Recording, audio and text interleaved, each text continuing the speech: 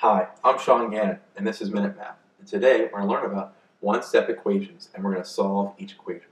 So, if I was given this equation, m+4 equals a -12. Well, this is a pretty simple one step. I have m+4 equals -12.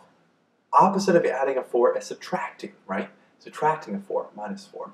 So we subtract a 4 to both sides. So +4 minus 4 comes out to be 0, so we have a 0 here, the m there. But now we have -12 minus 4.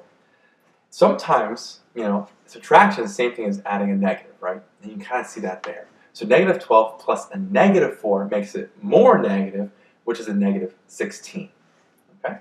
So now we have m plus 0 equals -16. Well, don't need to add 0. So we have m equals -16 as our final answer. So let's recap. We started with m+4 equals -12. Well, we subtracted a 4 to both sides because that was the opposite of adding a 4. And then we recognized that subtracting a 4 was the same thing as adding a negative. Now, you don't actually have to write that step. A lot of times you can recognize it. We start with -12, we subtract 4 more units. We're going to move to -16. But it's up to you and how you see that. We have m plus 0 equals -16. Well, adding a 0 doesn't change anything again. So now we're left with our final answer of m equals a -16.